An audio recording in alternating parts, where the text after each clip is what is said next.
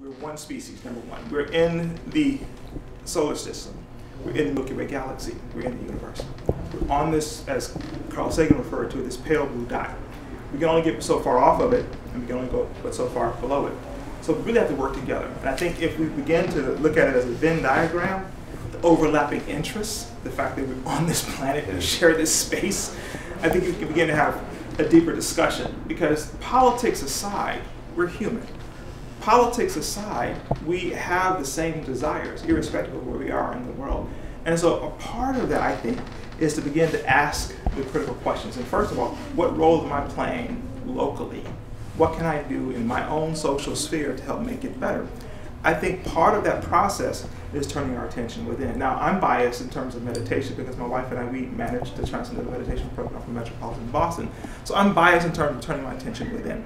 +2, for the last 24 years since undergrad, I've actually researched material such as this. And every great thinker throughout time has caused us to ask more questions, caused us to turn our attention within. And speaking of artists, I believe, honestly, good artists, and all of you are really good artists here, you are, as Abdul-Baha would say, you are the pupil of the eye.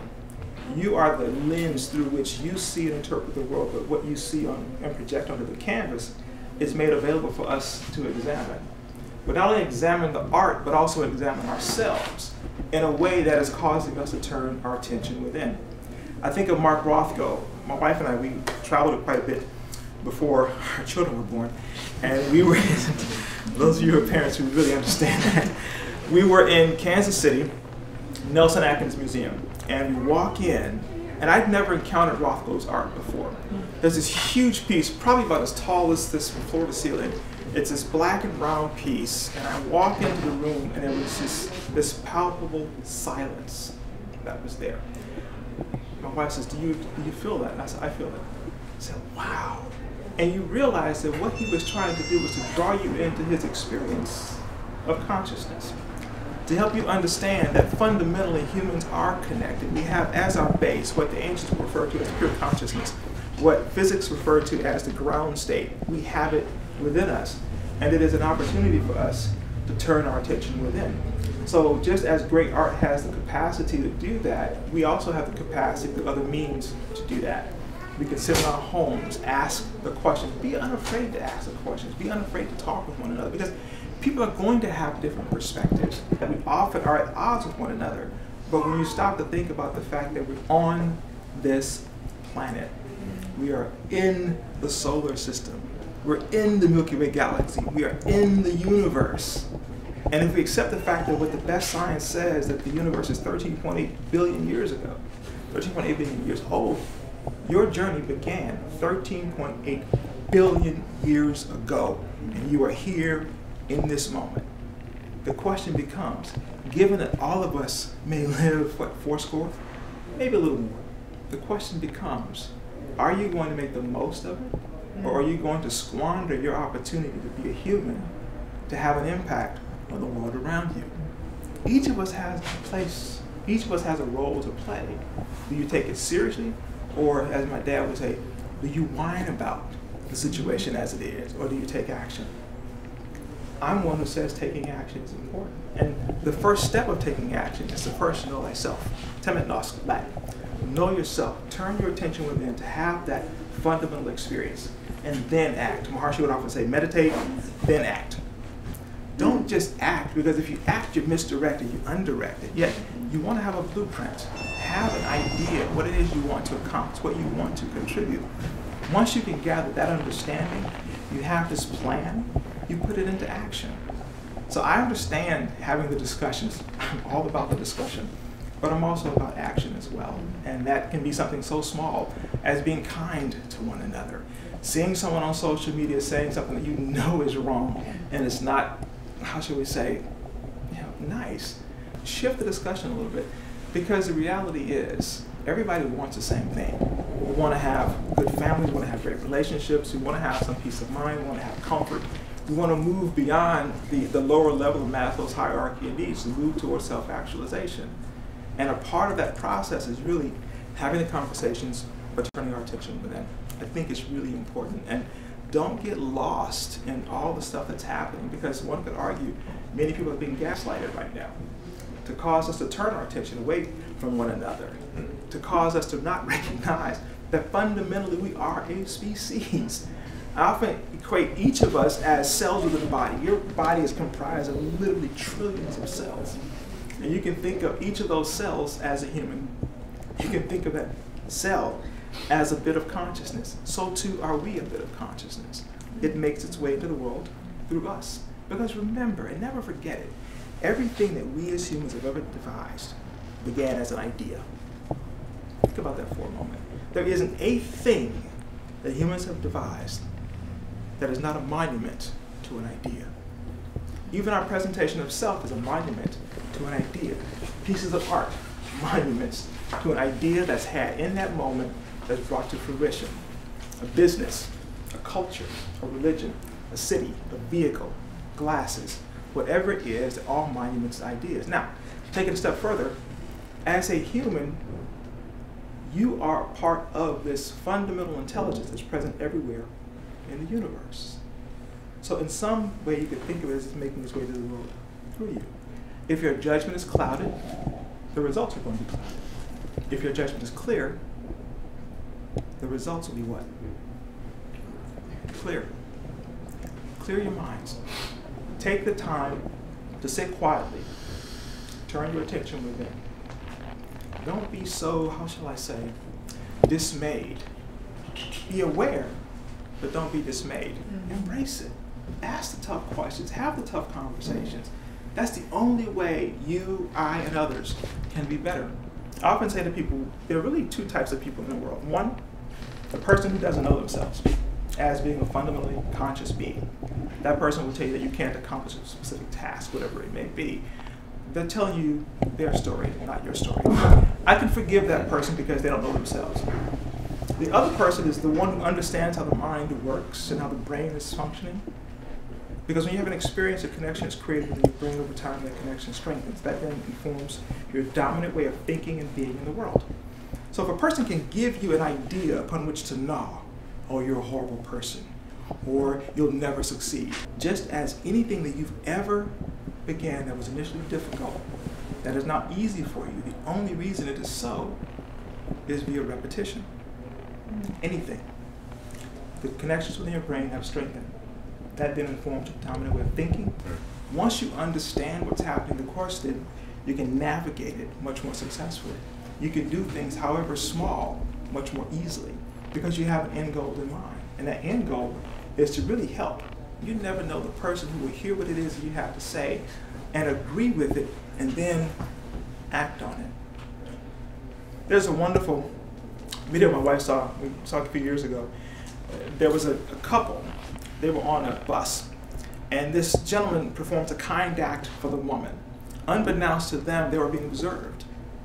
This woman then goes out and performs a kind act for someone else. Performing a kind act, not to gain any notoriety for it, as my mom would say, do your things, do your alms, and shut up about it. You do that, that kind act is going to live on.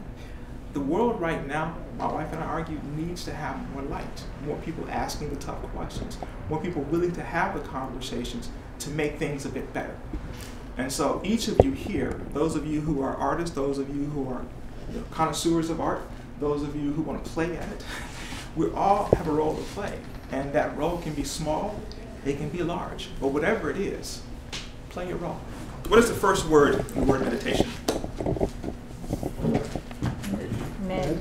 Take a closer look. Ooh. Me? Ooh, yes. Me. I thought med. Med. That is a common response. I think it's common because we rarely think about turning the hand and giving to ourselves. We often want to give to everyone and everything, whether it be family, friends, colleagues, even our communities. We want to give to them.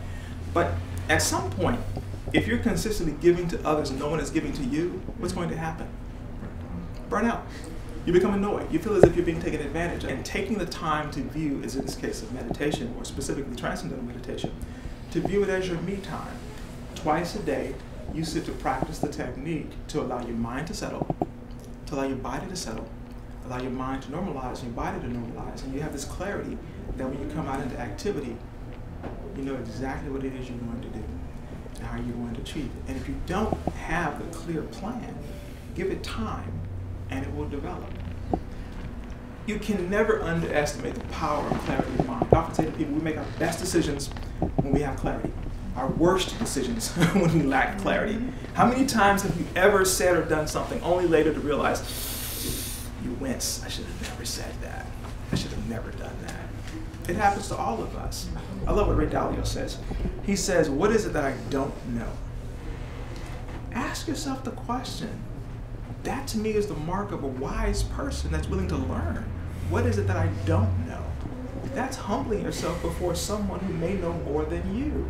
And as a result of that, you open yourself up to the possibility of not only thinking differently, but doing differently, because every action is preceded by what? A thought.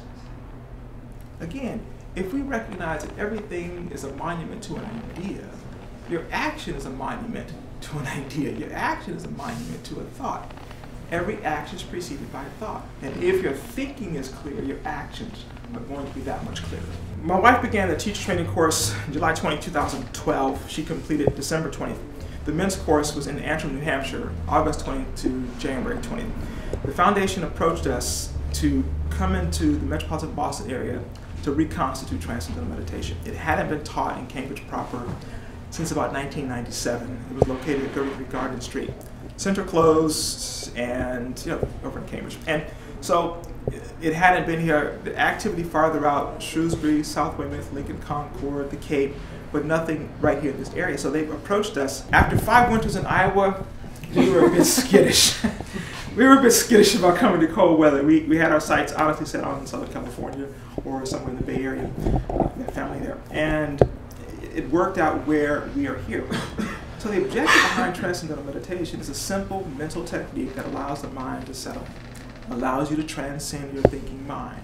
You can think of the mind in this way. You have the active level of your mind, kind of like art, the image itself. You have the thoughts populating your mind. You can think of the thoughts as the colors, the strokes, and the design itself. But you also have this silent, settled aspect of your mind. You can think of that as the canvas. You have the capacity to transcend your thinking mind. The way it works with TM is that it's used a mantra.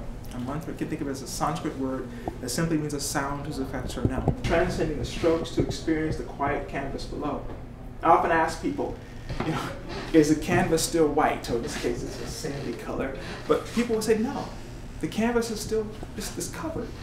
But it's fascinating when you stop and consider that the painting couldn't be what it is were it not for the canvas, just as you couldn't be what you are were it not for your thought processes. But when you transcend all of that, going beyond, transcend simply means to go beyond. As you go beyond it, you begin to realize that yes, you do have the capacity for your mind to settle. You do have the capacity for clarity. You do have the capacity to focus much more keenly. The capacity rests within you. You've never not as a human had the capacity to have the experience. You may have had in moments, while you're writing or when you are painting, you have this moment where you feel at one with everything. To have the experience on a repeated basis, that strengthens, that connection, again, going back to the 70 billion connections you create per day in your brain, that connection strengthens so much so that over time, you bring a bit of that quietude into activity with you. You have this junction point that's created between stimulus and potential reaction, this junction point that's created from which all of your best ideas surface, and they surface in a spontaneous way. You make the best decisions in a very spontaneous way. That's what TM is about. And in terms of connecting that with what you want to do here as artists, as humans, as citizens of this planet, notice it says citizens of the planet. I didn't say citizens of a country. I didn't say citizens of a city, of the planet. You want to have quietude. You want to realize your best and your highest self. That's your birthright. TM is a way to help you make that a reality. It's helping you to become stronger internally, so much so that you're much stronger outside. Destructive in the sense that you are deconstructing another person's perceptions about what is possible. Because a person can then say all of a sudden, oh wow, what is your name by the way, if I may ask? Jeff. Jeff. Well, Jeff didn't react the way he normally reacts. So all of a sudden, you've tossed them off their center, their axis, because you didn't react. You didn't react to whatever the stimuli they were presenting to you. With regular practice, in this case of TM, the mind settles so much so that you bring it into your day. And you don't react to situations, you respond to situations in a much more thoughtful manner. So you bring the best to bear on the situation. And so I say deconstructed because you're deconstructing the person's mindset surrounding how you were supposed to, in their minds, react to the situation. You responded in a much more thoughtful way. And as a result of that, they have to take a step or two back and ask more questions. Now, I'm not dealing with the same Jeff I was 2 weeks ago. Something's different here.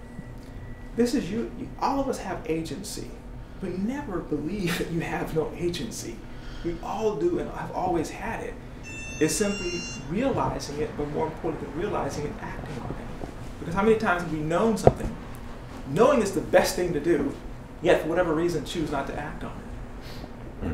When you have clarity, when you know what it is you want to accomplish, you act on it much more easily, much more readily, and with great results. So I would say both constructive and destructive simultaneously. But if a person can present to you an idea, and it's attractive in that moment, you will accept it without question.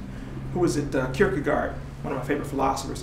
He says, people demand freedom of speech as a compensation for the freedom of thought, which they seldom use. Ouch. It's something to consider. And as we inform ourselves, as we enlighten our minds with ideas, because again, when you walk into this place in the morning, can you physically remove darkness from this place, Mark? By turning on the light? Exactly. All you can do is you can introduce a second element. So to have your mind become different, you have to introduce a second element. Information, ideas, those are the second elements. Once you understand, it's called the principle of the second element of physics. Once you understand that you need to introduce light, in this case, introduce ideas, introduce information, that then will make a connection within your brain. Remember, everything that you see, hear, smell, taste, touch, and yes, even sense creates a connection within your brain. Over time, with rumination over those experiences, those connections strengthen. At night when you fall asleep, all connections need not be retained. You undergo what's called structured forgetting. The connections that are not meant to have a long-term impact begin to unravel. Those that are, they strengthen. This is why when you learn a new language, how many of you learned the language and at one point began dreaming in the language? It happens because the connections within your brain have strengthened over time. Because you've gained some degree of mastery over the language itself. Similarly so with ideas. When you introduce yourself to new ideas, initially they may be difficult to grasp, but with repeated exposure, you gain some degree of mastery over the information. Every moment of every day is an opportunity to turn it all around. If you think of it as being filled with despair, because of how the brain functions, you're going to see more despair. I'm not saying be unaware of what's happening. I would never suggest that. What I will suggest, however, is you have the capacity to turn it around, even locally. And locally ripples out much further than you could ever imagine. You never know with whom you're speaking. You never know who's overhearing the conversation. You never know who's reading your horrible, mean tweets online, or who's reading your very good tweets online. Be a point of reference. Be a point of what's possible. Be the change. It sounds trite, but right now I think we have an opportunity to do something different. It's up to us to do it. Individually, locally, and then let it ripple out.